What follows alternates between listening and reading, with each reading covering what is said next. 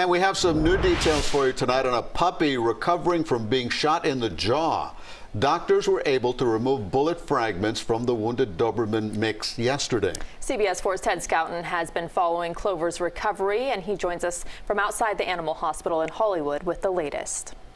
You want to come here? A look at Clover post-surgery. She's up and about already.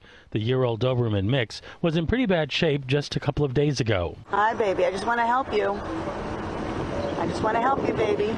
She was rescued from the Redlands Sunday. Her lower jaw was just hanging.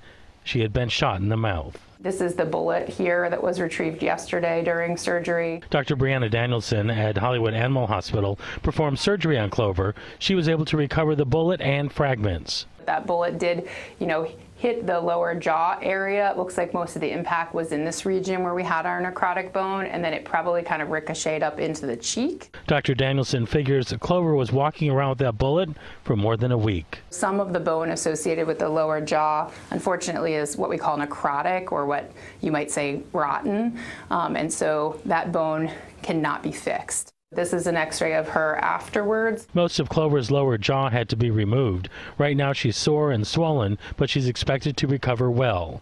She'll have to learn how to eat again after such a cruel act cost her part of her jaw. Get her! Go get her! The Doberman Rescue League will eventually put Clover up for adoption. They are amazed at how well she's doing. For everything that she's been through, the fact that she can still see a human being and wag her tail and accept a hand to touch her. I mean, dogs are resilient. They're amazing animals.